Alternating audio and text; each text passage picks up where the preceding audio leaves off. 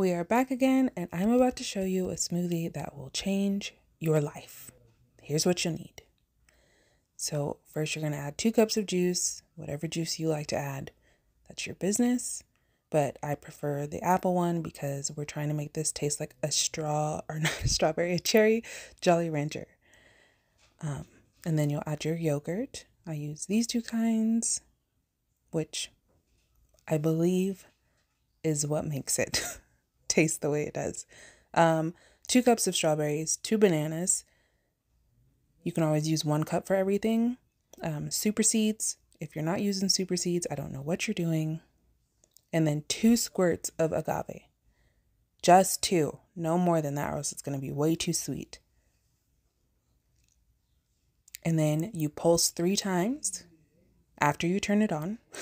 Pulse 3 times. 1, 2, and 3. And then you blend it on high until it is smooth.